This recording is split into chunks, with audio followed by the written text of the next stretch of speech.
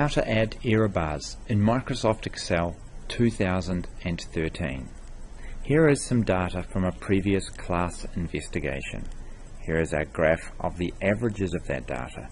Looks like a good trend. Our data values are close to our trend line. Our R-squared value 0.9645 indicates a good investigation. But now it's time to add our error bars. In biology, we generally use standard deviation as a measure of our error bars. So here we go, equals STDEV, bracket. Often we can just drag the numbers we want. Here they're all separated, each change in mass. Our number, comma, along like this, number, comma, enter. Here is our standard deviation. Now my favorite button, grab the corner and drag down. Here are our standard deviations. Obviously there's too many significant figures here.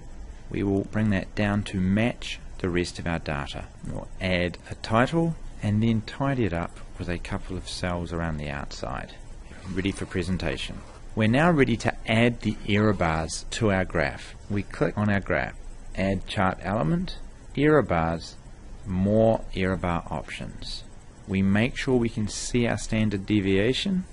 Here we go, graphing options, we want positive and negative, caps on the end, custom, specify value.